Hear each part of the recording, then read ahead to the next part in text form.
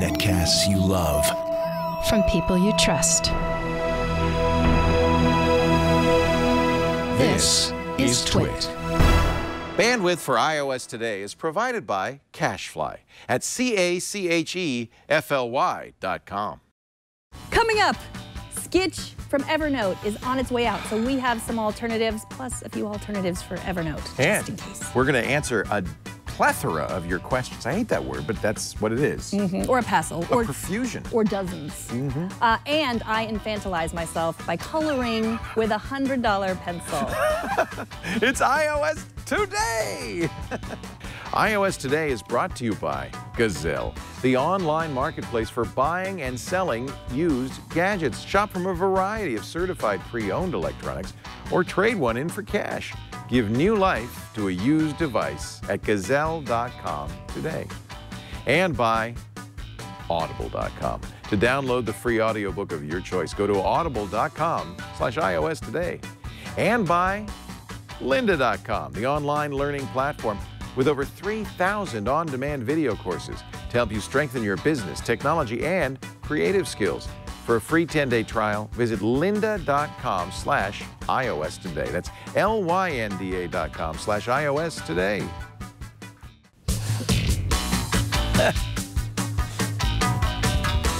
You're using my words against me, aren't you, Maroney? It's iOS Today time. Welcome, everybody. Yes. I'm Leo Laporte. I am Megan Maroney. And this is the show where we talk about not just the iPad. Used to be iPad Today, but we decided to broaden our range to include the iPhone, the Apple Watch, and the Apple TV. All the OSs. All the OSs. And, you know, last night was a 60 Minutes interview with Tim Cook. I missed it. And Johnny Ive was on. Johnny Ive, Angela Ahrendts, who's camera shy. We've never seen her in public. Right. Well, that's not quite true. But she doesn't like to be interviewed. Yeah, and she's not been on stage at any of the Apple events. So I have to go back and watch it. I'm sure it's on demand somewhere. I didn't watch it. I was watching the football game and I realized, oh shoot, and it was 6:40 or 7:40, and so I knew they were going to be on. And though I caught the last sentence where Charlie Rose, they're looking at the new building, says, "Where's your office, Johnny Ive?" And he says, "On the top floor." And that's it. And then it was over. And so tell me about it. Well, it's great. And for anyone who follows, you know, Apple meticulously and wants to see all the secrets, Did we? No. I mean, but everything, it's, on the internet, it's like, I don't know who's worse, the people like finding Easter eggs in Star Wars or on the Apple interview. Like, what did we see? There's something under a sheet. Because we went to Johnny Ive's secret design lab, but everything was covered, or most of the uninteresting stuff was covered with sheets. Yeah, prototypes and such. Yeah. That was interesting. I thought it was interesting what Tim Cook said about privacy. You know, he had just that we shouldn't, it's not as simple as everyone's making it out to be. We shouldn't have to exchange our privacy for national security. Thank you. Like, there's a way to do both. Good. And I think that was good. Something that Phil Schiller said that I thought was really interesting. He's the chief of marketing at Apple. Yes, and now in charge of the App Store. Yeah, we should say Tim Cook, CEO. Angela Ahrendts is in charge of retail. Johnny Ive, we mentioned, is their chief design officer, and Phil Schiller is their chief marketing officer. Right, and now he's in charge of the App Store too. And the App Store, which is actually huge because we've said for a long time they need a czar to kind of kick some butt at the App Store because there's real issues there. And you know how we always say, like, well, why, you know, is my iPad going to replace my MacBook? Is my iPhone going to replace, is my Apple Watch going to replace my iPhone? He said something really interesting. I'll just read the quote. "The iPhone has to become so great that you don't know why you want an iPad. The iPad has to be so great that you don't know why you want a notebook. The notebook has to be so great you don't know why you want a desktop. Each one's job is to compete with the other one." He has said that before. In fact, there's a long blog post about kind of parsing that. And he also says, and he may not have said it on 60 Minutes, that the Apple Watch is supposed to replace the iPhone. But I don't think that that's really what they want. Obviously, they want to sell them all. But it does kind of position everything logically enough in a hierarchy. So you use a Macintosh, the full computer, when you have to do something that nothing else can do. And it goes on down from that. The iPad is a great alternative when your iPhone just won't have enough oomph or enough screen real estate to do it.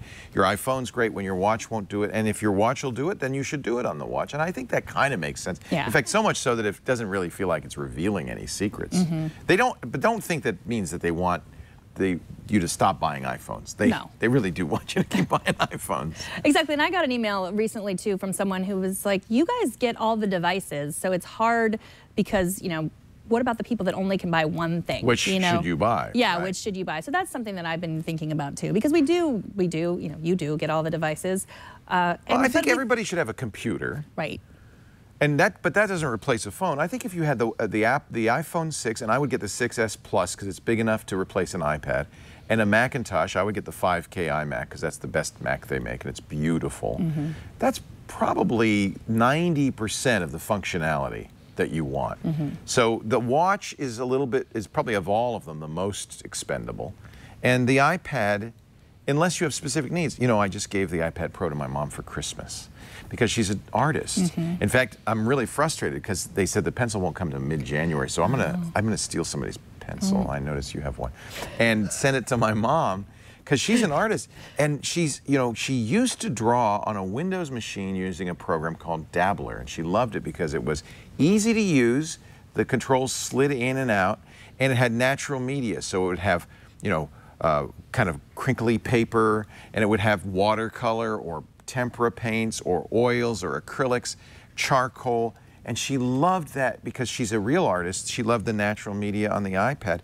And in fact, I told her, get Procreate. I sent her a certificate for Procreate. She bought it and she's in love.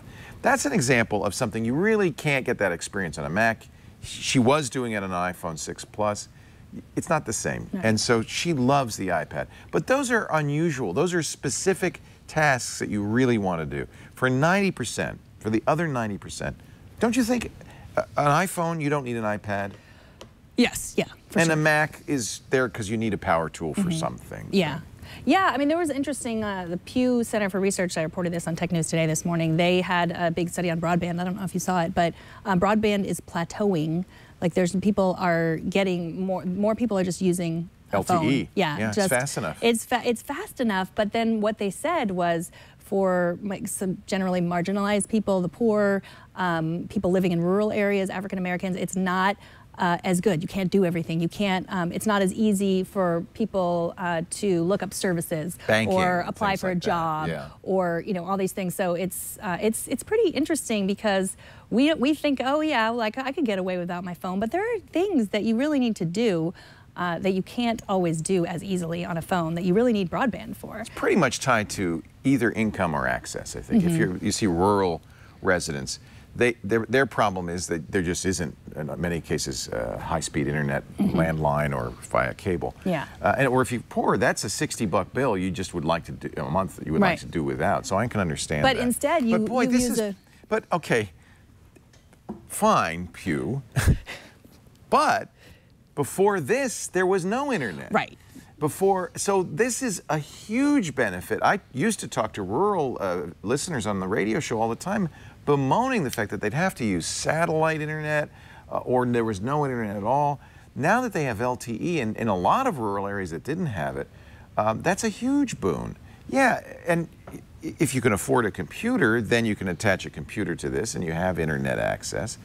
If you can't afford a computer, hey, at least you have something that can do an awful lot. Yes, but that's not the whole story, I think they're saying. And the other thing about this is you run up against data caps and then you end up having to pay more than you thought you were going to pay. Well, and that's a shame. It's part in your budget. We've really got to fix that. Yeah. I think that's a big issue. Right, because you could say, oh, tether, but then all of a sudden, oh my gosh, I got a $300 bill. I don't know how to pay that. I can't afford that. It's frustrating. My cable provider, probably in response to this threat from LTE, has really upped the speed of their cable. I think it's now almost 200 megabits download. Still kind of slow upload, only 5 megabits or 10 megabits upload.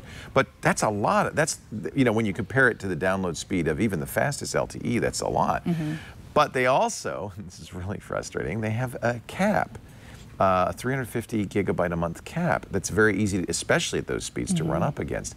And so I feel like while they're giving on the one hand, they're sneakily, because you're not aware of the cap till you hit it, taking away with the other, and that's not good. We really have to fix our internet in the U.S. I think that the internet providers in the U.S. are not doing the right thing, and I think it's up to the FCC to make them do the right thing. I agree. So today we're going to answer your questions. We got a lot of questions. Ooh, I'm so excited. And the first one came from Heath in Honolulu. He said, I read today that Evernote is officially killing Sketch in January. I feel like they actually killed it some time ago since it's so buggy. Heath says, I work as an inspector, construction, building, etc., and I need a photo annotation app that allows for boxes, arrows, and text as Sketch does. It needs to be more professional. Most of the time, most of the apps I find are playful. Yes, I use Sketch to quickly point out construction issues while in the field and append those annotated photos to outlet database programs using the photo library. Sketch worked well for me, but now no hope they will fix the crashing bug. So that's a good thing to point out. You can still use Sketch. But it may have bugs. Yes. So they kept Sketch around on one platform. I forget, is it Android? I can't remember, one platform. But I think there's a larger concern that Evernote itself is really struggling. You know, Phil Libin, the beloved CEO of Evernote, left. And I get the sense that they're in financial straits because they're killing all the peripheral apps that they acquired. They acquired Sketch or made themselves, like Food and Hello. And they're all going away. Now their response is, we're incorporating the annotation features of Sketch into Evernote. So if you're not already using Evernote, I suspect you wouldn't be using Sketch, but if you're not already using Evernote, download Evernote and see if its annotation capabilities will live up to what you want to do. If not, there are other choices. Well, but I agree with him, there tend to be not professional choices. So one I saw is called Folio, and it's free. So I have that here on my desk. I annotated this picture right here. So it does arrows? So yeah, so. Because that's one of the things Sketch does. You say, you know, you're pointing to the dry rot. He's a contractor and saying, here's, and, here's something to pay attention to. That guy is suffering from dry rot. Yeah. Folio. Yeah. Yep. And you can make that bigger text too. I can, yes, I can make it bigger.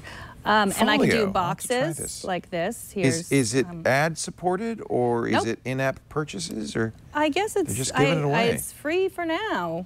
I suspect a lot of programs are trying to capitalize on the loss of Sketch to get into people's attention. So that's good. Take advantage of that. Yeah. So Folio. What would be the in-app purchases if it were an in-app purchase? Well, you know, I don't know, different templates perhaps. You know what I'd love to see, and Sketch never did this either, I'd love to see kind of more omnigraphal style objects so that you could do flow charts, you could do electronics. This looks pretty good, I gotta say, and it works with all the cloud storage solutions. And you can share pretty easily. Folio. Now I'm looking. Folia, sorry. Oh, Folia. Folia. With an A. Folia. Folia. Interesting. Yeah.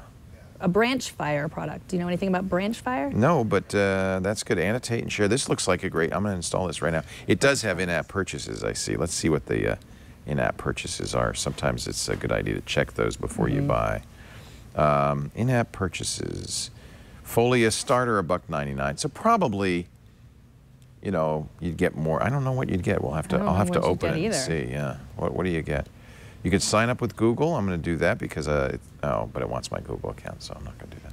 Usually it's easier to do that, but that's good because if you can sign up to stuff, that means it'll preserve it across platforms. So I presume you can use it with an iPhone and an iPad, and your account will. Yes, that's what Sketch did so well. It is on my iPhone as well. And this one allows collaboration. You know, this might be better than Sketch. Maybe they're just taking all your personal information. Maybe that's how they're making money. I'm just no, kidding. I think it's probably in-app. I think it's in-app purchases. Yeah. But that's not bad at all. I'm gonna download that right now. I was gonna show a couple of choices. Okay. And I like it. Android too. Yes. Because I, unlike probably most people who watch this show, I'm a kind of cross-platform guy. I use Macs and Windows, iOS and Android, and I always look for apps that go across the board. That's one of the reasons why I like Simple Note. This was acquired by Automatic. That's the company that owns WordPress.com. Now, and normally I would say that's a good thing, but isn't that what went wrong with Sketch? Evernote acquired him and killed him. So, but I feel like Automatic is committed to this. Simple Note is really all about simple note taking, you know, it's probably really simple. It's cross-platform, which I kind of like. You can even use it on a web browser. But I don't know if you have annotation capabilities. That's what he really wants. He likes to draw on it, right? Yeah, he wants to just put, like have a map and put an arrow on it really quickly. This is really text only. For that, you have Notability, right? Yes, I have Notability. I've been using that. I really like that with the iPad. In fact, the iPad Pro made me go back and use Notability more because this is kind of a natural one for Notability. Yeah. Okay, so I haven't used this a ton, but you're familiar with this, so I just create It allows you to make notes, and then within the note, you can do text, but you can also draw. You can also, and I really like this, record. So Notability probably isn't what our contractor wants, but if you're a student and you like to take notes during a lecture, you can record the lecture, could type notes as you go, and the recording will be attached to the notes in such a way that if you click on the text that you wrote, it'll jump to that part of the lecture. Man, I wish I'd had that in college. Wouldn't that be great? You record a lecture, you take your notes, but you want to kind of elaborate on it, you hit that part of the notes, and you can hear that part of the lecture again. Phenomenal. It does also have complete drawing capability. So you could use this with like screenshots. I think that's how I was using Sketch too. So it's like I want to point out that, I want to erase that. This also has the advantage of, like Simple Note and Sketch 2, synchronizing. And with other platforms, you can only with a Mac, but that you can synchronize with your desktop. And it's also pretty because, and I think this is their monetization strategy. You can buy themes for it. So you see, I bought the winter theme, 99 cents, but it's kind of fun. I kind of like this one. Auto backup to your account. You can use iCloud if you wish as well. There are existing a variety of themes, but you can buy more themes on the store. And you see there's quite a bit of, change the font. It will do handwriting, which as I turn on left-handed mode and palm detection, because this, to me, this would be a really good use for students or anybody taking notes in meetings, that kind of thing. And it does do web clipping as well, which is a good feature of Sketch. I will miss Sketch. I use Sketch all the time. Sketch, I will miss you. On the Mac, there are some good kind of Sketch-alikes. Acorn is a good one. I use that a lot. That is an inexpensive. It's actually much more full-featured than Sketch, but I used that for a long time as part of my blogging. One of the reasons people use Sketch is to get a screenshot or get an image, annotate it, reduce it in size, modify it, and put it in their blog. Acorn is very good for that on the Macintosh too. You can also use Paper 53 for annotating. But too. I think that, like our viewer wrote, it's more, playful's not the right word, but it's more artistic. Yeah. And I think I really like Folia. I think you found a really good. Look, you Paper. put a bit. I did. This is my husband watching Empire Strikes Back. But see, you had to make that arrow, right? I had to make that arrow. And that's the nice thing about Folia and Sketch. They had built-in arrows. But who's doing all that great drawing on your? Oh, the drawing. Let's take a look at that. What program is this? 53's Paper. This is Paper, and I gave which I'm now calling my pencil. Yeah, I'm going to give that to you. To Greg Burnett, and he drew this. Boy, he's a good artist. Yeah, he is amazing. And he, first he drew with his finger. Let's see, that's here. Yeah, he was drawing this with his finger. But that's still pretty good. That looks pencil just like out. you. Yeah, it does, doesn't it? This is not me, but yeah, he drew all this. Nice. It's pretty amazing. It's glad we have one artist in the family. One in the midst, yes, in the Twit family, who deserves all the recognition that he should get because he's quite talented. Really talented. Yes. Yeah, and this was and one thing he used this for about 5 hours. He was also watching the front desk at the same time, but the charge lasts a really long time on the pencil and the... And if it doesn't, if it runs out, it's very quick to charge. Yes, just a few minutes exactly. To charge it. So, as I mentioned, I got my mom could have used this, and what's nice about that is it's free, Paper by 53. She uses brushes, which was when the iPhone first came out, pretty early on, or the iPad first came out, pretty early on. The artistic choice. There were magazine covers done with brushes. She says, I use brushes because David Hockney, the famous British artist, uses brushes, so I'm going to use it. I said, Mom, because you have an iPad Pro, her Christmas gift, you should get something made for the iPad Pro. Would you do me a favor and try Procreate? And for drawing, I doubt for annotation, but for drawing, there's nothing better than Procreate. She fell in love. Did I mention that? You did. I'm wondering why she already got her holiday gift. It came. And it was sitting under her tree, and I said, Mom, just open it. Do you need to borrow my pencil? No. Alas, nothing will help. I'm not an artist, but this is Procreate, and really a beautiful program. And you know what I do is I show the defacements that I make to other people's that's art. Your skill. That's about all I can do. So. So we talked about maybe just general Evernote replacements also, just in case Evernote goes away. And I think Google Keep. I know I'm a big... Love Keep, and now that it's out for iOS, yes. I'm really pleased. And yeah, and for the iPad Pro, it's great. Let me find It has this. some annotation capabilities. It does have some, yeah. Yeah. So let's see if it has the I can advantage of having synchronizing with Google and preserving your stuff through Google. And it's completely cross-platform, which is nice. I thought I could annotate this picture of Carly and I at Star Wars, but I'm not exactly sure how. Well, I've done some drawing on my Google Keep. So if you look here, there is a little palette that lets you choose colors. Oh, I thought that was the color of the note. And there must be somewhere where I've decided to draw, and I don't know. You're right. It's not immediately obvious. We're being dumb, aren't we? Is this not? That's okay. Take photo, choose image. So, okay, you know what? This might actually, let me take a photo here. I'm going to take a photo of you and annotate it. This might be a really useful tool. That's a cute photo. So I'm going to use that photo. So we make a note, and see, you can place it in a note, which is kind of cool. You could text, obviously, text notes by typing. Shut up. Where do I find, maybe if I push the down arrow, no, that's not it. Boy, I feel like a dummy here. This allows me to pick different colors. Oh, that's just the background color. I can add a label or add it to some existing labels. Golly. Yeah, I haven't figured out how to annotate, but I mean, except for below. There's gotta be a way. Like you can put notes below. Like I had this gift idea here. I did that. How did I do that? Maybe I did it on some other device. And then maybe you import it, because you can, your notes in Google Keep, you can now import to Google Docs pretty easily. So yeah, here's the thing from, these are the new credit cards I'm gonna get. There's no personal information here, but I just took a picture of my consumer reports and I put it here. I think that's very handy. Notes. Yeah, because I wanted to, this was from a magazine and I just put it in there. And now the problem is you're looking for something to replace Evernote, because Evernote may or may not go under.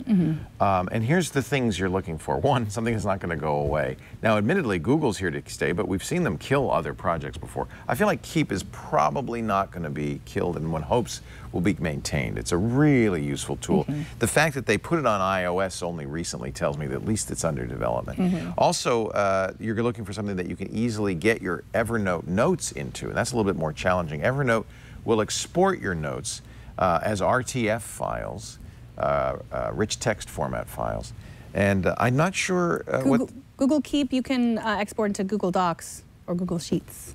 Can you import though? Oh, import. Because you want a way to get your Evernote stuff from Evernote into, and I haven't tried doing that. That's interesting. I don't know. I don't see an import function, so maybe there's. But again, I feel like I'm now baffled, because I know I drew on a note. This is my note. That's the title. This feels a lot like Evernote for anybody who used Evernote. And I guess maybe I did it on, this is the thing, it's cross-platform. It's very possible I did it on Android, and that they haven't added this feature yet to iOS. Yeah. I think that's... Take a photo, choose an image, delete, make a copy, send, show checkboxes is kind of nice, because then you can have a shopping list. I use this for shopping lists. And and you can share it. That's one thing that's really nice that Evernote did also. You can share it. But you know, Evernote does so many things. Things like when you take a picture, it will automatically kind of decipher the text in the picture and add that to the note. Those things are very valuable. That's an Evernote Pro feature, premium feature. But I hope that doesn't go away. I hope it doesn't go away either. It's a little scary. All right, let's answer more questions. Another question. We should mention, did we mention this is a question and answer episode? We did mention that, yeah. We're answering all your questions. Everyone, not everyone, but Anita from Atlanta asks, she says, thanks for all your hard work. Have you heard about this? A friend called me yesterday in a panic because she got a pop-up on her iPad. Attached is a screenshot that she sent me. I've got the screenshot here. Since Apple doesn't seem welcoming to any antivirus scamming programs. That's not true. There are scanning programs. See, Tigo makes them. Okay. We just don't recommend them, and I don't think it's a virus. I think what's happening, but I'd like to see it, is she's browsing to a website that has pop-ups. I think so too. And you know, this is the nature of the web, is it's possible to, using traditional web technologies, JavaScript and HTML, sometimes Flash and other less appreciated technologies, pop stuff up. Now, fortunately, we don't have to worry about Flash on iOS. So I have the screenshot up on my, there it is. Just ignore that. That's a pop-up window in a browser. And the problem is, you know, what you probably should make sure is that pop-ups are disabled in Safari. They are normally, and so that would be my only concern. But this is not a virus. A, the virus they're talking about is not on your machine. B, in a way, this is a virus itself in the sense that it's doing something on your machine you didn't want. There is no virus. This itself is the malware, but it's not invading your machine. So they want you to call this number. Do not call that number. Do not call the number. And then, because if you call the number, that's when they're going to use the social engineering to convince you to give them There's two access. things they'll do. They might just, and most likely they'll just get your credit card and say, oh, we can remove that. But worse, they might ask for remote access. If they do that, now you really want to hang up, because you don't want to give anybody remote access to your machine unless you totally, 100% totally trust them. Right. So, you know, giving them your credit card wouldn't be good either. Right. So don't click it, that's don't call the a pop-up, number. I'm sure, on Safari. I don't think you're seeing that from something else. I don't think so either. Because there are no viruses on iOS. There really aren't. Yeah. And there's nothing to worry about. So avoid the site where she got it if she can. Well, the part of it is that bad guys, one of the things they do is they look for sites that have vulnerabilities, and then they inject malware, often hundreds of malware apps, onto that site, so that when you surf there, the apps go to work using JavaScript saying, well, what are the vulnerabilities? Oh, it's an iPad. That's how they knew it was an iPad. Oh, it's an iPad. Well, we can do this much, and they pop that up. Right. So it may not even be the site. Maybe the site itself has been hacked. In any event, I'm absolutely certain nothing to worry about. Right. All right. Sven is looking for a vector drawing app for the iPad Pro. Sven also drew a picture of us on Twitter. Oh, there nice. Isn't that good? I look like I'm angry. And you look like you're happy. And I'm obviously a Batman fan. Yeah, let's see if we can just match that up. Yeah. There we go. I mean, let me get my mug. Wrong hand. He's good. This guy's good. Yeah. There we go. Oh, are we moving or are you moving? Okay, there we go. Thank you, You know, Sven. he probably did a screenshot, because I think that's pretty accurate. I mean, he even knew I was left-handed. Yeah. Yeah, good. I think he did a screenshot. He had two. Nice. One is when I have my eyes closed. For so that, I he think gets a did. free question. So he's looking for a vector drawing app for the iPad Pro. And you came up with a whole bunch of them, but I remembered that I think it was Andy Anako, maybe it was Renee Ritchie, recommended one. Well, either way, I think Andy recommended it, and Renee said, yeah, this is great. It's from Adobe. Oh, so do you want to show them the various things you found, or do you want to just go straight to Graphite? Well, I have shown UMake now, but I'm not sure. Is this what they're talking about? Now, we've had these guys on Twit. They came by the studio. This is the program that was demonstrated at the iPad Pro announcement. And remember, they designed a car that was 3D printed, and that car actually was made, and they designed it in UMake. Now, UMake's problem is, and you see it right there, is it would be an expensive program. This is a 3D design program, far more than a vector graphic program. I mean, I guess you could use it that way, but it's a 3D design program, very sophisticated. They're going to have to, you know, they want to make some money on it. So what they do is they give you a demo version, and they pop up, as you saw, they pop up that reminder that for full benefits you've got to pay for it. Do you remember what it cost? Because I think it probably is $100, but I'm not sure. I don't remember, nor do I obviously know how to use it. This is the 3D design program. There's no question about that. Let me just check the in-app purchases on here, and I'll here's what I drew. Yeah, it's $150. Yeah, here's what I drew yesterday. There you go. Just kidding. I did not draw that. That was in there, but I can. No, this is I can mess it up. But that's not technically. That's not a. It's using vectors, but it's not a vector drawing program. What he's looking for is something like Adobe Illustrator. Right. But that's not on the iPad yet. And one of the reasons you want a vector design program is, you know, mostly when Procreate and the tools we've just been showing, they're working with dots on the screen. It's called bitmaps, and those don't scale very well. You blow that up, you're going to see jaggies, right? Because all the instructions you're giving the machine is color these dots that color, and that's the size of the dots. When you make the dots bigger, jaggy. So people who are designing graphics for the web, and who want to make lightweight graphics do something called vector designing, which is instead of filling in dots on the screen, they draw curves, fill in the curves with color, and that can be stored mathematically as a mathematical formula for the curve, and then the fill, a color information, and say this is fill. So it's very compact, and it scales infinitely up and down because the curve can be drawn at any size, and it will be perfectly smooth at all sizes. So vector graphics are a very popular way to make small, highly scalable, small in download size, highly scalable graphics for a whole lot of things. And so they're really great. So Graphic was the one that you recommended. This is the tool that Adobe created. It wasn't me. This came from Andy Anatko. But what should we do? Should we way do beyond my skills. Go ahead and pick a blank one. Because what we're going to show you is the curve drawing. And this comes from Autodesk, which does AutoCAD. These guys are brilliant. Now notice the tools, you're going to pick a line. The tools, in effect, what's going to happen is you're going to get what's called a Bezier curve with handles. You see that?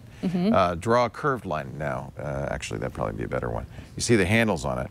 You see the curve. Oh, you see how it's doing that? yes. So it's essentially describing a curve. Now you can put handles on that curve, and you can move it around. Oh, yeah. And you can get it to do anything you can do with a bitmap drawing, but it's a different skill, and so I find it challenging. A lot of people do, but once you understand Bezier curves, it's not so hard to do, and it has these huge advantages. So this is kind of mind-boggling because this is only what, $6, $7? It was $6.99? $3 on the iPhone and $9 on the iPad and $25 on the Mac. You can still do, by the way, notice that looks like a bitmap, but as soon as you stop, it kind of smooths out and handles appear, because that even is a curve or a series of curves. See the handles? So you can really see that this is actually a vector. Even something that looks like a bitmap is a vector. Fantastic tool. The fact that Graphic is $7 for something that is as good as Adobe Illustrator, which is hundreds of dollars. Actually, it's $8.99, you said, so $9. So is mind-boggling. This is, for an iPad Pro, everything you're looking for. It works on all iPads, but on the iPad Pro, this is the kind of apps I was saying we need for the iPad Pro to really succeed, is professional-grade apps. The thing that blows me away is that they're only charging so little. This is actually, I thought it was, did it say Autodesk? It says Indio. Am I looking at the wrong This was, program? no, I think it was from, it did say it was Autodesk. Yeah, maybe Indio is a division of Autodesk. I don't know. So here I made this ink blot for you. What do you see in it? It says Autodesk Graphic, but it's from Indio. Now you can find out more at graphic.com, and it is available not just for the iPad but for the Mac and the iPhone.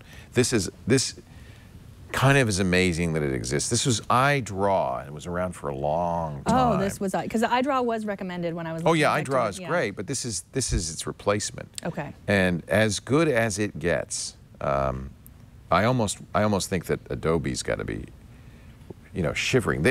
Adobe had some vector capabilities in the, here's all the Adobe apps. I'm trying to remember which one. Yeah, it was Adobe Draw. This is also it's an Illustrator program, so it imports and exports to Illustrator. It does a lot of the same things, but of the two, and I'm not the guy to ask because I've never been able to figure out how Bezier curves work, but of the two, I think Graphic is pretty amazing. Although you have to say, you can really do some amazing stuff. Yeah. This is Adobe Draw. Adobe is also really stepping up to the plate, I think, with the iPad Pro. These are great. This is drawings by some guy. And what about Procreate? That's not a vector drawing Antoine Demet. Say again? Procreate's not a vector drawing. That's a bitmap. Bitmap, got it. So that's the difference. Filling in dots with color, it's a much more natural way. It's exactly how you paint on a piece of paper. You don't make vectors.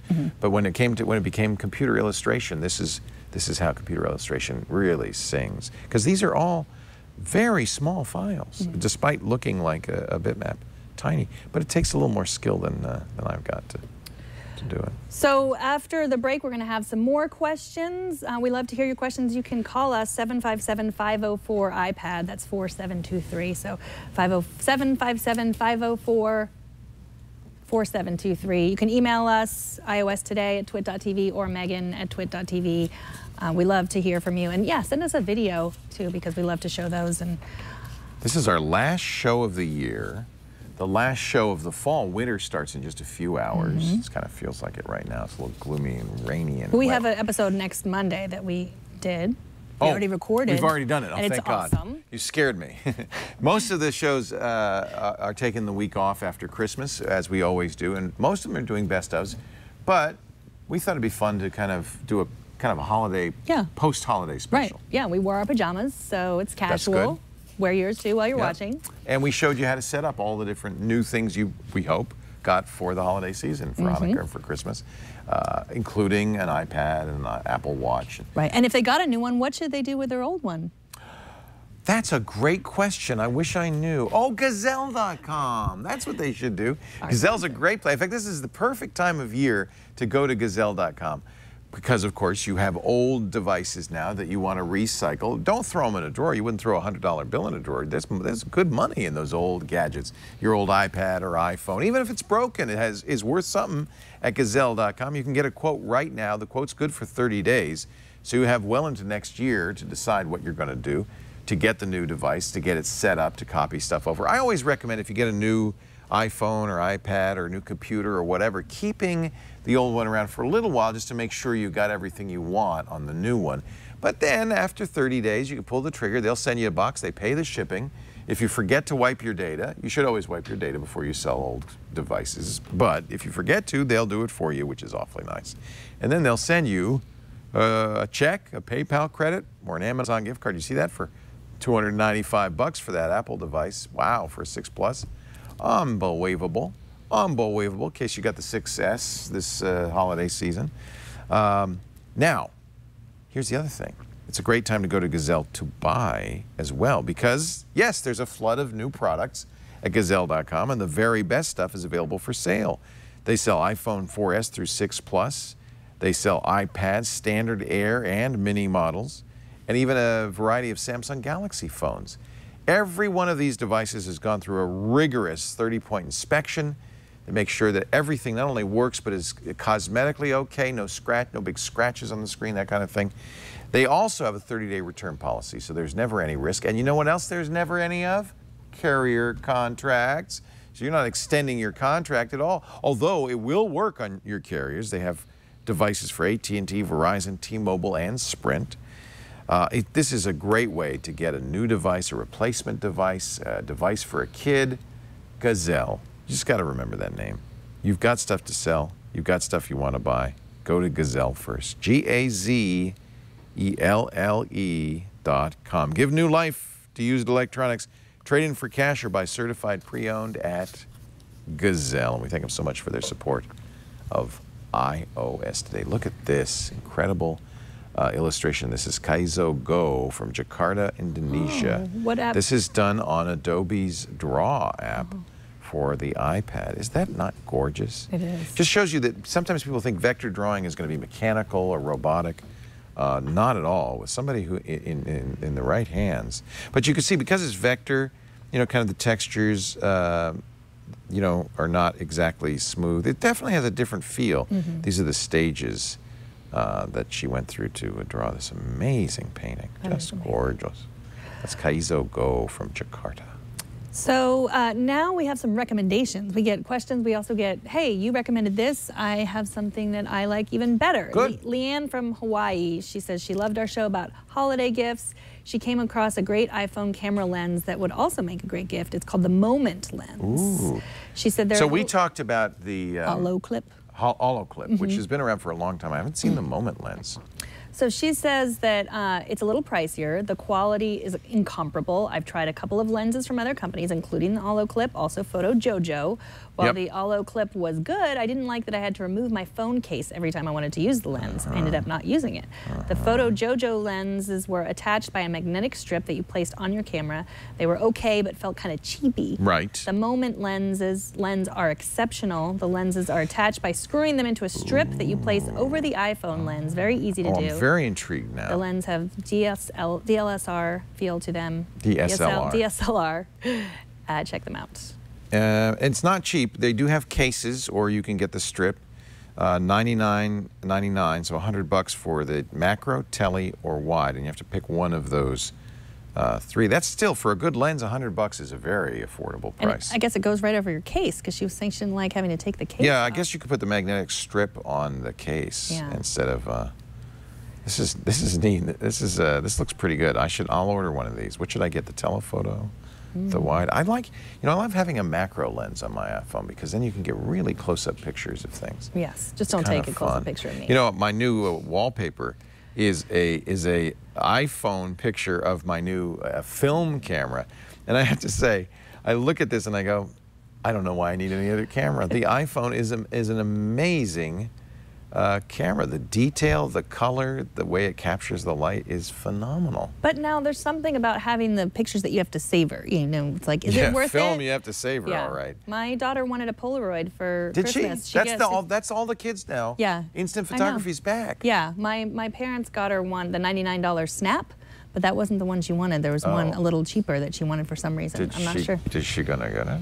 Yeah, she's like, this isn't the one I want. I'm going to return and exchange it. We're an open family to that. She can return it and exchange it. There you go. That's yes. fine. Yeah. Okay, we have a voicemail from Roy from Arizona. Hello, this is Roy from Arizona. Hello. Calling and thanking Megan and Leo for their show. Thank you. I just wanted to say that I am really enjoying my iPad Pro. I'm a musician, specifically a trumpet player, and I use the app Fourscore for my music playing, and it works really outstanding. So keep up the great work, and thank you for your show. Thank you for the call, and I always appreciate calls where people say, who have a skill in an area, will tell us about a program that is, because we're not musicians. Have you used this before? Apparently I have. Because I didn't buy it because it was like, I think it was $20 or something. Yeah, but you apparently I bought it already. Because it just said, yeah, you can download that. There are in-app purchases. I must have shown this at another time. This is way beyond my my skill. But if you know, he's a professional musician, it looks like you can scan in existing scores, which is phenomenal. You can create set lists. So, wow. I mean, what a great way, especially with the Pro. You're playing back. I did, yeah. So you can actually play back a score on this. Well, this is a promotional video of what you can do with it. It's $9.99. It's not that expensive. Not what we can do with it. No. No. What? But I have 2 trumpet players at home, so, you know, I might try this if it's good for the trumpet. It's good for what's good for the goose is good for the gander. Not the trumpet. All right, so they have, let me see, should I open? I'm interested. I don't Maybe have anything in my library. And you were going to become a musician one day and you downloaded this app. You know, strange things appear on my devices. I was mentioning that the Elf on the Shelf TV series just appeared. I got a bill for it. I don't know who bought it. But maybe Lisa bought it. No, I asked her. Michael? No, he's too old for Elf on the Shelf. I don't know where it came from, but hey, I'm glad to have it. Let's see. There's also you? Was it you? Did you buy it? Let me see. Okay, so it has cloud support. This looks really great. Again, we're the wrong people to ask, but I'm going to trust our trumpeter. Roy. Roy. I trust Roy. Fourscore. Fourscore. Lots Music of years reader ago. for iPad. So we got another recommendation, and now I can't find the person's name who recommended it, but I will before I'm done.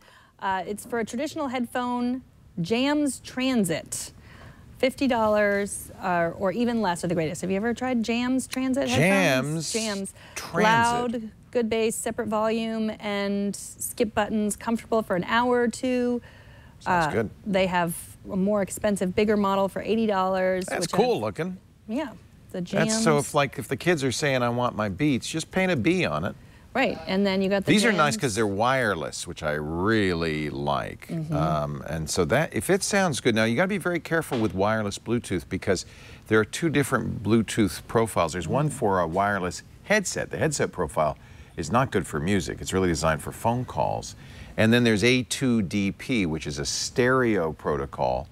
And if you want high quality music, that's when you play in your car, usually using A2DP. That's why it sounds okay. Otherwise it was So this is, I'm sure, using A2DP, and I love the idea of wireless, don't you? So this is Mike from Texas recommending. Oh, and it also has hands-free calling, so it supports both profiles. Because I had recommended the Plantronics Fit on i5, and I also the Backbeat 903. I have those Bluetooth for running. This is more, sounds like for music, as well as phone calls. But yeah, he said these. I might have to get those. They look great. Jams. Jams. So thank you, Mike from Texas. Kick out the. Let's kick out the jams. Jams. Okay, now Patrick also has a recommendation. Here's a letter from Patrick Delahanty, who works here. I don't know if you'll be able to read it, but I'll read a little bit. He got this from AT&T. He said he has been an AT&T customer for a long time, and they are thanking him for his business, but they're going to add $5 a month. Yeah, he's not alone. Everybody getting an extra $5 for your unlimited plan. Unless you don't really feel like you need unlimited. Are they saying that too? Yeah, you can. Yeah. You can just choose a different plan. So the president of AT&T last year very famously said the worst thing he ever did as president of AT&T was these unlimited plans that they offered when the iPhone first came out. They really regretted it. And they're stuck with them, right? They said, hey, forever we'll give you unlimited. But they have come up with all sorts of schemes for getting you off the unlimited plan, and you're going to get more. This is everybody who's on the unlimited data plan will be getting this done. This, another $5 a month starting next month. And there's nothing you can do about it. That's their right to do. And of course, I keep getting notices saying like, see how much you'd save if you just went to the family plan, which is a limited plan, but it has, they give you 20 gigabytes for less. And truth is, when they do that, they often say, you didn't use that much last month, so what are you paying that for? You know, when I fell for this about maybe 2 years ago, or a year, it was about 2 years ago. And they really say, like, you only used 99.99%. You didn't use close to unlimited. But that was like right on the eve of everything streaming and wanting to tether and everything. It's like they really fooled me into. Also, I feel like you get distracted and you say things you don't mean. I gave up my unlimited plan and I will regret it for the rest of my life. People should be smart about this and really not assume. I know people like hold on with, like, for dear life to their unlimited plan. And maybe that isn't the best deal for you. Well, maybe it's not. Maybe you did save money. Are you sure? I mean, I'm not sure. Because it's the kind of thing where you have to pay attention every month and kind of figure out what the difference would be. And do you have overages on your AT&T plan? I have Sprint. Okay, Sprint. And I did, but then what you have to do is then you have to be careful, like especially with your podcast apps, make sure that you're not streaming, that make sure that you're downloading instead of streaming, and you just have to be more careful. You have to make sure every time your children and their devices are inside, they're using Wi-Fi. Make sure. There is Wi-Fi most places. So it's not that bad, but I feel tricked because I feel like they tricked me out of it right before I wanted to. Like I don't have an LTE plan on this iPad, so if I'm going to use it in the car, I'm going to tether it to my iPhone. That kind of thing. Like all the reasons. I have to say, if the head of AT&T says he regrets it, it probably is a better deal for you than that. Yeah, probably. This is, in case you don't believe me, this was in 2012. AT&T chief regrets offering unlimited data for iPhone. Randall Stevenson said it was the worst thing we ever done. And if we hadn't done it, we'd be able to get people to use more data to pay up, as opposed to having the light, this is their spin, the light data users subsidize the heavy data users. I think anybody watching this show, you're probably a heavy data user, so you should say thank you, light data users. So do you know what I'm going to do? You know what I'm going to download instead of stream right before I go on my long road trip? What? My audiobooks. I am a huge fan. Same thing for me. We're going on a cruise next week, and that means a long flight. Babies crying in the row behind me. I always bring my in-ear headphones. I use Etymotix, although I just got a new pair that Jim Dalrymple recommended. And on the phone or the iPad, I get Audible because I want to listen, and it's a great way to pass the time. And I started doing Audible when I had a very long commute from Tech TV back up here. You now know. I know, on your big giant. I was in the car with you. I commuted with you. Oh, that's right. We listened to your big books white. together. You had your iPod that was about this size. That's like right. It was like that thick. Yeah. And I was like, what is that circle thing? How does that work? And what books do you remember? What books we listened to? The Glass Castle by Julia, or Julia that was the Glass. Great. The Julia, something was with glass and Julia. Yeah, because I think you downloaded books you thought I might like. I did try. I tried to buy books you would like. But yeah, how many audiobooks? And Lisa and I now, by the way, here's we still have the iPod. I think John's bringing it to me. This one, you remember that? Yeah. That's probably still got that, whatever the Audible books were on there. It took me an embarrassingly long time to figure out how this click wheel worked. The click wheel. It just didn't make sense to me. I don't know. Audible, they've come a long way now. They have an iPad app specifically for the iPad, of course, iPhone, Android, Windows Phone. It's really easy. You can even listen on a Chromebook or just on the web. They've got you can listen in the browser now. But what's really the key to Audible is 180,000 audio titles, including not just books, but also speeches and performances. Oh, I've got to get Aziz Ansari's new one, Modern Romance. And the thing that's fun is, now sometimes you don't want the author to read the book. Sometimes you do, and Aziz would be great. A comedian especially, you want them to read the book because they're going to bring that book to life. It's in their own voice, and so you really want that. I am a long-time Audible user since 2000, since Megan and I used to commute from San Francisco, and I just love it. I buy books every month to listen to. In fact, I recently bought, there's some French language courses because Lisa and I are going to Paris in the fall. They have language courses. They have the great courses, the college courses.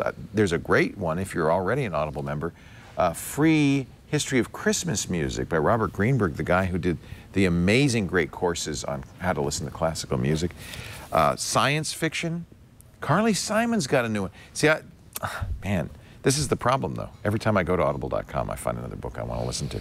Here's the deal. We're going to get you set up with the subscription. That's the most affordable way to use Audible. You can buy a la carte as well. Oh, the new Force Awakens. I started listening to that. Whoa! Don't listen till you've seen the movie, because I think there's spoilers. But after you see the movie, it's The Force Awakens, and they really done a nice job of play a little bit of that, if you would, Anthony. They've done a dramatization. There's no spoilers in this. Okay. Staring despite himself. And in response, the figure of Kylo Ren turned. All right, stop right now. Okay. Don't you want to listen? That's great. I do. And the thing that's great about Audible, it's like a movie in your mind. The thing plays out. You're driving along the road, and it's so vivid.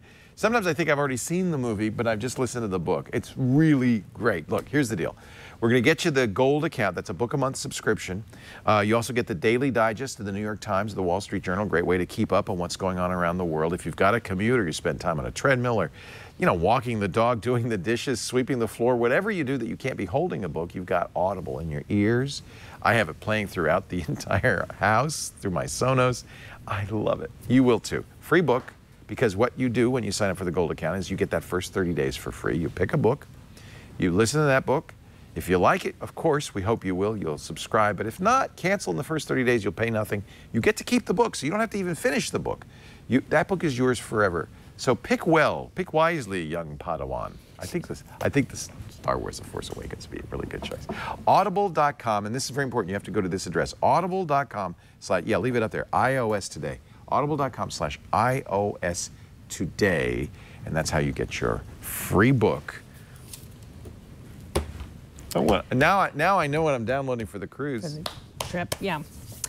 All right, so we got some more questions. Tom from Smyrna, Georgia says, I have a question regarding the Logitech Create keyboard for the iPad Pro that I know you have and use as I do.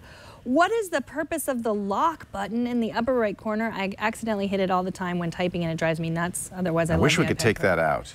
You do? See, I think I have small hands. And you don't hit it? No, so this is the lock button. I don't know if you can see my keyboard. There it is.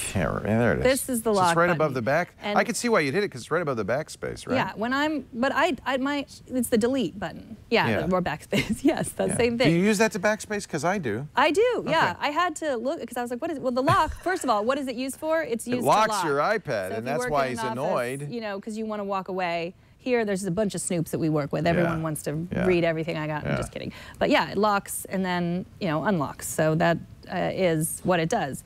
And I have small hands, so my pinky barely, I don't go all the way up there. But I guess, was it a trouble for you? Because there's not one on your keyboard. Well, and that's what's interesting. So the other keyboard you can get, by the way, they're all in short supply. The Logitech Create is now in short supply. Oh, really? It's back ordered. This is the Apple keyboard. And I got the Logitech Create, and I decided not to. I gave it to my mom for her iPad because it's too big and bulky. It's fine if you don't carry the iPad Pro around, but the nice thing about the Apple keyboard, even though it's 20 bucks more, it's more compact. It's not protective in any way, but it's more compact. Yeah. And it works kind of the same way. It's got the little pogo pin. Doesn't have to be charged up or anything. It just like that. But it's a much simpler keyboard. It doesn't have any specialized keys, really. In fact, it's even got the caps lock key. The only specialized key it has for an iPad is this one to switch the keyboards. And it definitely doesn't have a lock key. Now, what's interesting is Apple has keystroke combinations that will do many of the same things. You have to learn those. You know, I mocked this keyboard, the Apple keyboard, because I thought that's 170 bucks. It's too expensive. It's fabric. It's chiclets. It doesn't have as much travel. The Logitech is much more like a real keyboard. That's why I bought it. I prefer the Apple keyboard. Because for all the typing I do, I don't do a lot of writing on this. For all the typing I do, and it has enough travel, I feel like it's a decent keyboard. What about, have you heard of the Bridge Pro? I haven't. Bridge Pro is... I should point out, any Bluetooth keyboard will work. Right. Well, the Bridge Pro is not out yet. It's BRY Bridge, and it comes out January 9th. Kevin Toffel and I talked about it on Tech News Today. He did a review of it. Did he like it? He didn't do a review, I'm sorry. He did an article about that it's coming out. That it exists. And I guess they have a lot of Bluetooth keyboards for other iPads. So the Bridge Pro is something you might want to wait for too. There it is. Thank you, Anthony.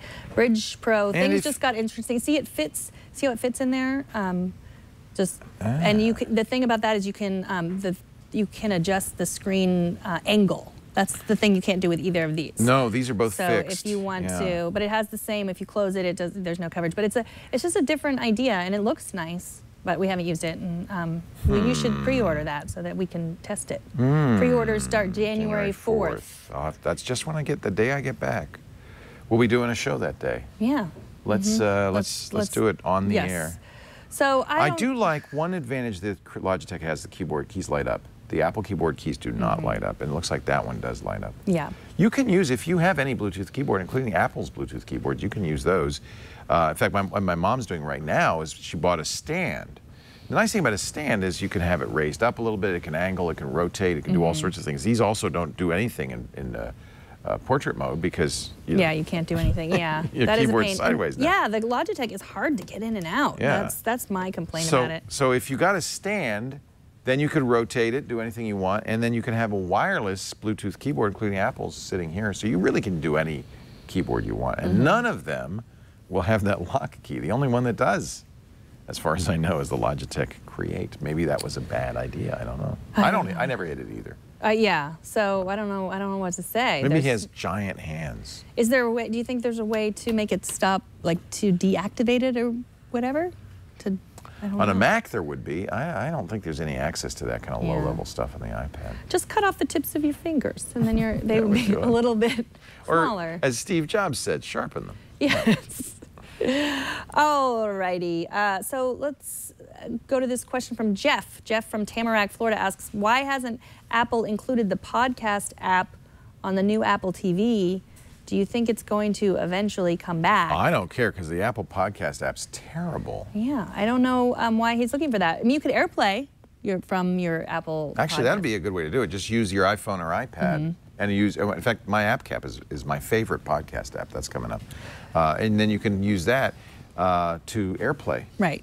Mine, actually, you can use Chromecast, too, to Chromecast to your TV if that's what you wanted to do. And if you want to watch Twit, we have 4 Apple TV apps. 4. At least one is free, too. I have not looked to see what podcast apps are out there, but the Apple Podcast app is not one that I'm waiting with bated breath for. Yeah, I haven't seen which ones are out there That's either. An interesting. Well, we'll have to look for podcast apps. Podcast apps. Yeah. On the Apple TV. Yeah. More questions. We have. Okay. You said a plethora. I have a plethora. Yeah. Okay. What is the collective noun for questions? You know, it's a murder of crows. You know, a passel of alligators. I think, by the way, now I'm starting to realize that collective nouns are made up by somebody with a sense of humor. That they're intentionally weird and funny. Yeah. So I don't know. I'm at a loss. I don't know. A collective noun for let me see. I'm going to see. Okay. Here's Here's a list of collective nouns. Let's see, on Wikipedia, right? Let's see if they, like a group of hills. Well, apparently German uses a GE. That's not what I want. I want this is a little too esoteric. A lot of questions. Here we go. A quart of questions. Terms of Chicken Head venery says. are words of groups for animal. A quart of questions? It's That's like what Chicken Head wood. says. A quart. A quart. A quart of questions. Quart, like the, he's alliteration. A cul-de-sac of questions. Cul-de-sac of questions. A query of questions. A quiver of questions. A quiver of questions. A quiver of questions. There we go. Okay, let's move on to the rest of the quiver.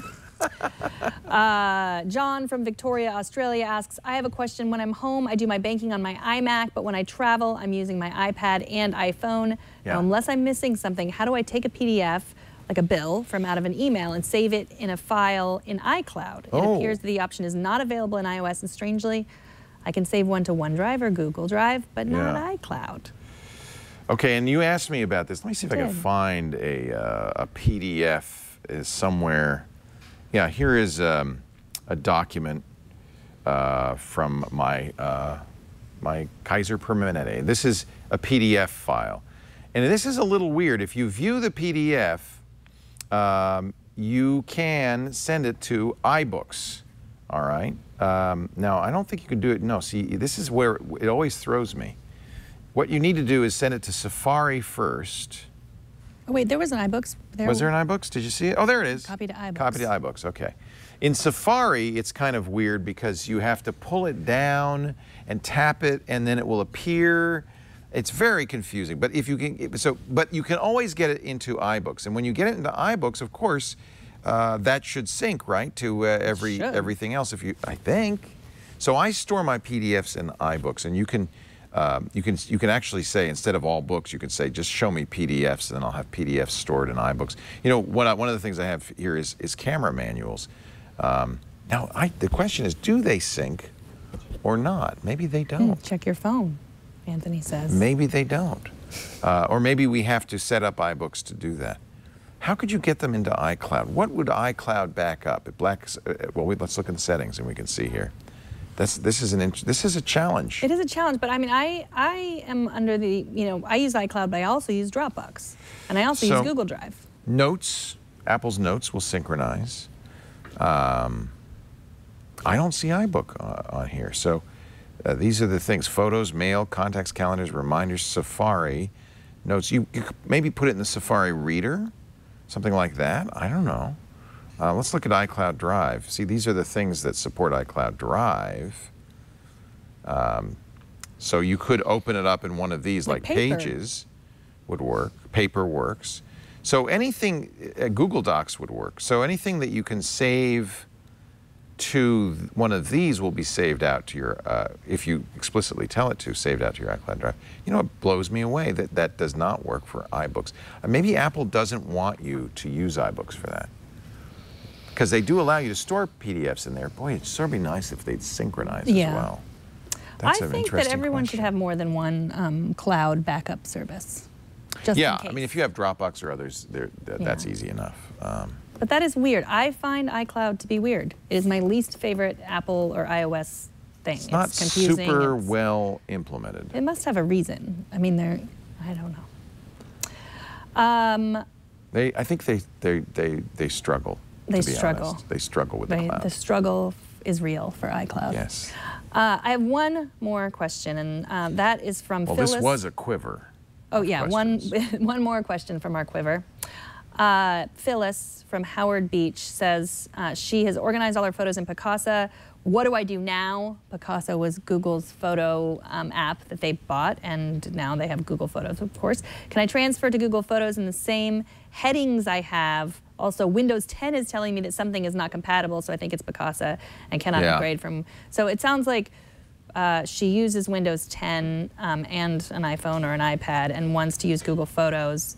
I think if you sync with a Mac, when I synced my Picasa, it did bring up the folders automatically if you do it that way. But I wasn't using Windows 10, so I don't know. But I was a big fan of Picasa. I used it And Google forever. Photos was intended to replace Picasa Web, which is the online capability of Picasa. So if you'd been sharing to Picasa Web, I would think that it would then continue to. So maybe look in your Picasa settings and see for a way to upload it to the web and then have it be Picasa Photos. But That's interesting. Yeah, it is. I highly Photos. recommend Google Photos, though, too. So I'm sorry that Picasa left, but that's what happens. I think while not all the features of Picasa are there, and in particular, she's spent a lot of time organizing her photos in Picasa. You will find that a lot of what Google Photos does obviates that. For instance, you made a big folder containing all your pictures from your trip to Paris. Well, now you can literally go into search on Google Photos, type Paris, and all the photos that were taken in Paris will appear. So there's kind of some organizational stuff that happens automatically with Google Photos that doesn't require your effort. But I understand you put a lot of effort into those folders. It's a shame to lose them. I mean, it's same with dates, like all the pictures from 2005. You can find all. You know what I've been using a lot? They just introduced photo sharing in Google. Yes. Folder sharing in Google So Photos. So I took all the photos I took of Lisa and I shared them with Lisa. All the photos we took on a trip, our last trip, I shared them with Lisa. So that's really nice. And what's nice is you can share it in such a way that people can add their own photos. So we can now make a mutual photo folder that has her pics and my pics from our trip. That's something really great. I love that. That's another reason to use Google Photos. It's really very focused on cloud. So I wonder if I need to update to do that. So here's my this screenshot that I took because I needed to bring my Princess Leia wig to you, and Siri on the Apple Watch thought I meant Kristen Wig. That's weird that they would prefer a proper name to a noun, a common noun. Right, but also spelled Leia wig. Princess Leia, spelled that. Got Princess Leia, right? Yeah. So is that where I share, right here? Add to an album, or do I need to update? No, see down here? So group, shared album, is that where? Well, no, you'd have to do it in Google Photos. I wasn't talking about Apple. This is Google Photos. Oh, you're in Google Photos right Yeah. now. Okay. Press the plus button up in the upper right-hand corner, and you're going to see a choice of album, shared album, movie story. So create a new shared album. Okay. And if you've selected photos already, it'll take the existing photos, but now you can share those photos. I'm covering a picture that Greg drew that isn't appropriate or family friendly, but you know. It's not unfriendly. Is that you? No, it's not me. It was just someone giving a little. Yeah, that's little all. hand gesture. It's nothing that bad. Man, but if you want family friendly, look at my pictures. No, thank you. Unfriendly. Actually, that is friendly. Yeah. That's how you make families. Oh, Leo, this has been wonderful. Time for a break. It is. Lynda.com. Let's talk about that. Our show today brought to you by The Way to expand your mind with great courses in many areas of technology, business. The nice thing about Lynda is it's a natural fit for you because you watch our shows because you are a curious person. You want to learn. You want to expand what you know. Maybe you want to get better for something at work. Maybe you want to get better at your hobby. Lynda.com is about all of that. These are not your grandfather's YouTube videos, if Grandpa didn't have YouTube videos. But they're not these are not amateur hour. This is beautifully produced videos with teachers who work in the field, so they're really experts and are great teachers. This is a great place to find those courses, and a lot of them, more than 3,000 on-demand video courses. Maybe you want to take better photos. That's my hobby, right? Love to do it. Lynda's latest courses include, wait a minute, this is Apple stuff. Look at this, up and running with Apple TV. Oh. They're putting us out of business. I love that one. That's Joseph Lenashke, the DIY photographer. But look at this, up and running with Apple TV, up and running with the iPad Pro. What the what? Well, you know, we can take the competition. They do such a good job. And you know, you're seeing on the right, the English language transcripts, which make it very easy to not only follow along, but search into the videos and find the solution or the tip that you're looking for. They also have up and running with Office for iPads and iPhones. What's nice about Lynda is they work with the companies, so they get these videos out fast. When the new Microsoft Office came out, they already had videos to train you. One of the other hobbies I have is writing software. I love coding, not for professional reasons. I just love learning a language. And if you want to learn how to code or maybe develop an iOS app, there are great courses, web design courses like Node.js Essential Trading, and my favorite new language, Up and Running with Clojure. That's new, I've got to get that. Programming iOS 9 and the Gameplay Kit. Oh, there's even a course called Programming for Non-Programmers using iOS 9 and Swift. I love Linda. Here's the best part. One low monthly fee gives you access to everything. You don't have to pick a major. You don't have to say it's for work or for fun. It can be all of the above. All of the above. And with your monthly subscription, you also can download tutorials and watch them on the go, including access on your iOS device or your Android device. I want you to try it. We've got 10 days free for you. lynda.com/iOS today. 10 days free. I didn't know they had that Clojure course. I'm going to go there and do that tonight. lynda.com/iOS today. We thank them so much for their support. 10 days of premium access. That's the best you can get, you know. The best. The best. Time for hats, because it's App Cap time. And of course, it's the holiday season, so I'm wearing my Pope Santa hat. Actually, this is not a Pope hat. People think it is. A mitre, a bishop's mitre, something like that. This is a folk hat from Ukraine, I believe. Oh. Isn't it? You don't know? Sure. I don't know. Yes, it is. Yours is a folk hat from the streets of the city. Oh, dear. From the urban city. Or Mrs. Claus. Or Mrs. Claus. Or, yeah, yes. that's what Mrs. Claus would wear. It's nice. It's fur trimmed. It's great. So we wear these. Why? This is so you can, you know, semi-insult me and I can laugh. I didn't insult you. You didn't. I insulted the hat. The hat, right? Not the wearer. The hat, yes. No, this was brought to us by, remember that nice lady who brought us some ethnic hats, I think from Ukraine? I'm not sure. Somewhere Slavic. Well, we wear hats so that we can show you our favorite app, and we call it App Cap. Oh, time. it's like it's an award for being a good app. Right, exactly. A good app in our opinion. The best of the week. And I said I used your word infantilize for coloring, because I like to color. It's the big thing now. Coloring books are back. Books. Adult coloring books. Not adult pictures, just adults liking to color. But they are pictures that are hard. I mean, they're much harder than the kind of coloring books your kids have. Mm-hmm. What is this? So this is called Pigment, and it's free, but then there are in-app purchases for the library. It's like a mandala. So it is. These are mandalas, which are very. Oh, there we go. so beautiful. My hat is getting in the way. Just fold up the edge. Okay. How's that? And it's jaunty and out of the way. Yeah. So when I Boots. color, I usually take it out of the keyboard. So I have the option of all of these different colors. Do you here. do this like while you're watching TV? Or listening to an or just audiobook so I could just color. It's kind of like needlework. It is. It is. Yeah. Is there a mode that it doesn't cross the line? Yes, there is. Thank you. Can. Yeah. Because like there. See. I can also. Oh, and you can zoom. Oh, well, that makes it easier. So yeah. Oh, that's just tap good. it and then. Yeah. Oh, that's nice. There are different gradients of brushes also, so you know what, this looks like fun, because I have no artistic ability, but you feel like you're kind of making art. Yeah, because that's the thing. Like, I have this pencil now that you gave to me instead of giving to your mom, which I will be eternally grateful for. And now I feel like I can really use it, because I can't really draw, if you've seen.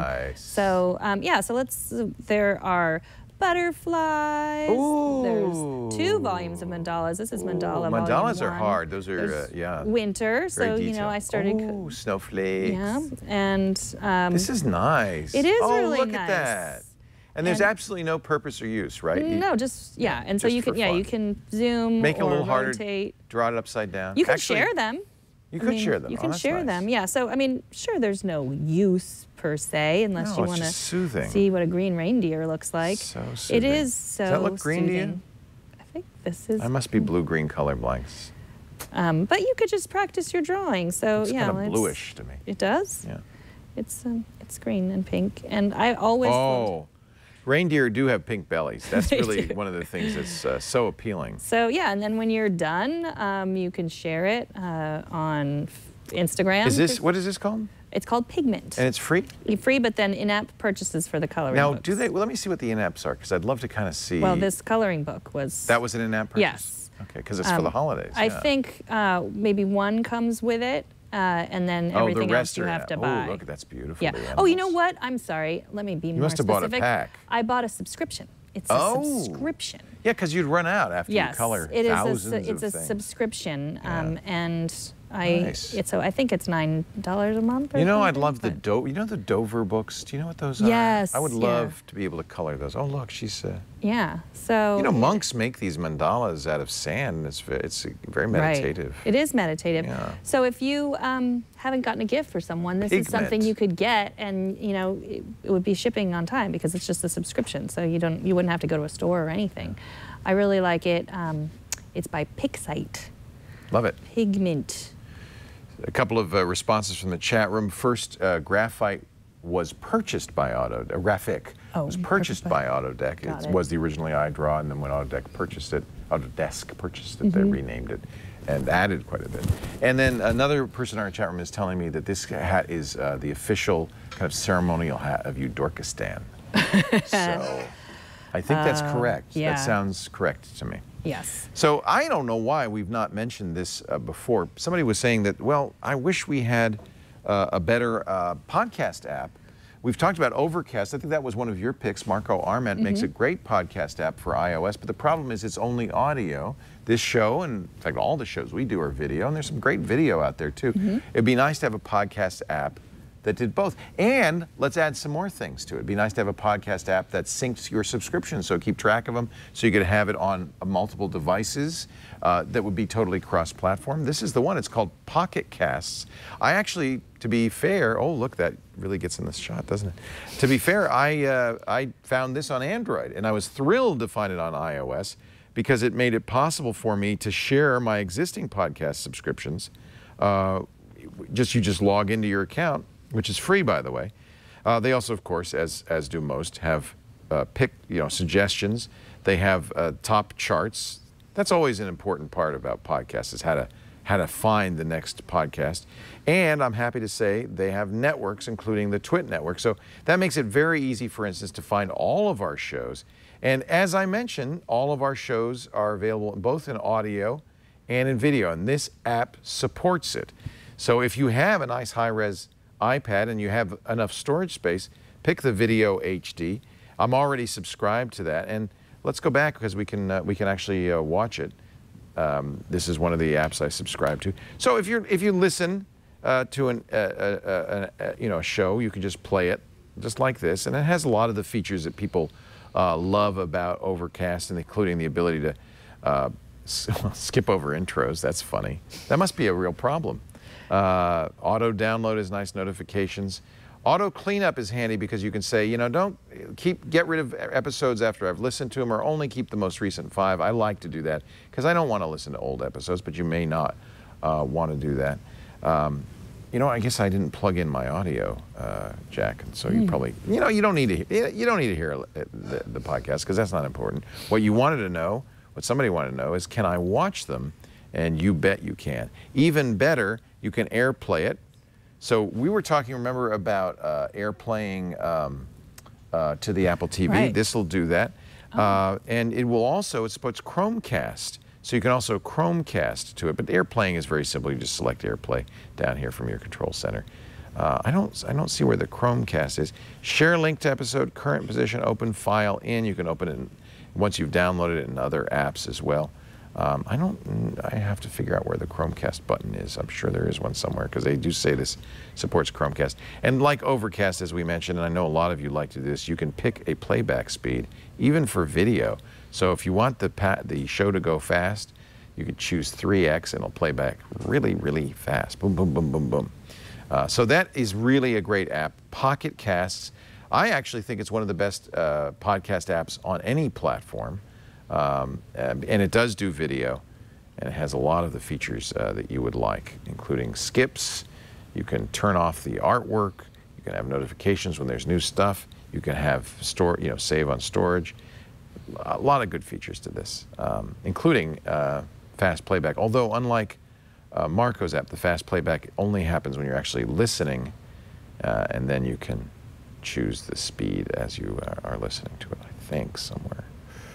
Where that is. I'm pretty sure you can do that, but I don't see it. It's funny that it did it on video, but I don't see it here. Pocket Casts. I listen at the real speed. It makes me nervous when it goes too fast. Yeah, I think I talk fast enough. Don't speed me up any more than. And syncing with your free account, which is really handy. So there's our app caps. There's our show. There's our show. There's our year. Our last show of the year. Next week, we're going to not do a best of. I mean, there were many moments, but you can go back and watch every single show, and you won't have to worry about it. Right. But we do have a special show for you. We're going to unwrap our presents and show you how to set them up, including the Apple TV, the iPhone, and the Apple Watch. Yeah. So call us over break 757-504-IPAD. We won't be here. We'll leave a the message and then we will play it on the show. Send us videos, email us, find us on Twitter. We love your feedback. We love your questions. What is our Twitter handle? iOS Today?